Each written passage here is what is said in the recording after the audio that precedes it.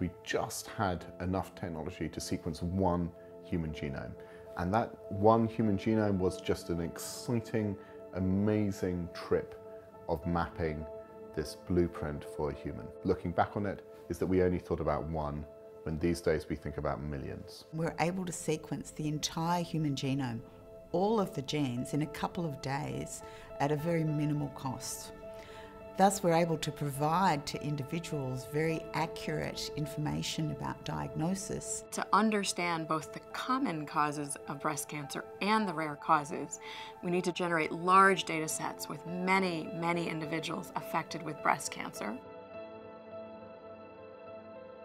Literally tens or hundreds of millions of people. And how are we going to do that?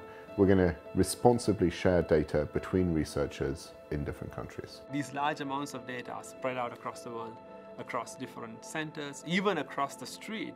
And you can't change architecture of or existing machines to do new things. What you can do is you could have a standard that allows these two disparate machines to talk to each other. We have to have standards for how we structure that data, both the clinical information and the genetic information. So that when it comes to a particular variant in a single person, we can accurately predict for that person what to expect because of that genetic change. So we can quickly identify whether that variant has ever been seen before in the population, and if so, how common it is. We can start to work out that this drug might work for these people, but this other drug won't work for them. Fully realising the benefits of precision medicine will mean coming up with ways of aggregating, harmonising and federating each of those different databases. In the future, the way I would love to see genomic medicine happening is that when each patient gets tested and we generate a genomic data set on that patient, that we're not looking at that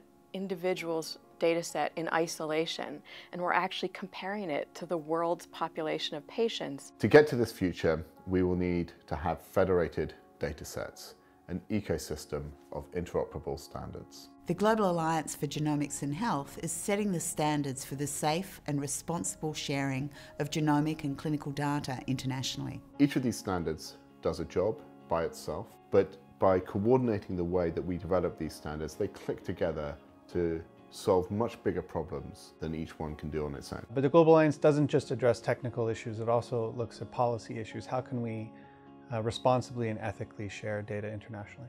Researchers will want to use this data, and you have to make sure that it respects consent and privacy. That's the first issue. And the second, how do you make sure that that researcher is really that person? So that we know that the right people are accessing the data when they're allowed to.